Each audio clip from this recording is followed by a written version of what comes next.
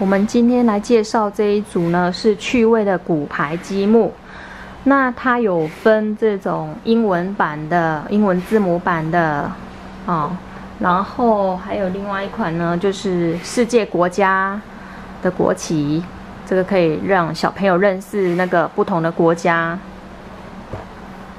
然后呢，它每一种呢里面都会有附一张贴纸，那这个就是 A 到 Z 的那个贴纸，那小朋友就自己动手，动手自己去把它贴上去，这种也是一种乐趣啦。然后这边呢就是国家28个国家的那个国旗，然后小朋友也是自行把它贴上。那它的那个，我们来看一下那个它的示范的那个玩法。骨牌就是每一个积木之间呢都有一个间隔。哇，太快了，不小心。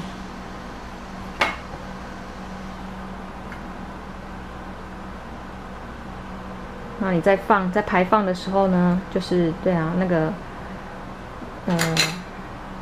要小心一点不然还没排好，马上就已经倒了。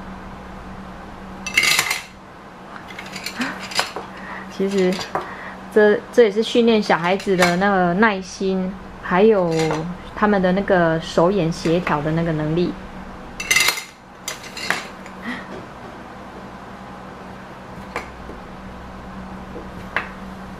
那他们就是也可以从这个骨牌的那个连锁反应这里，他们会得到一种成就感跟一种心情上的一种满足感。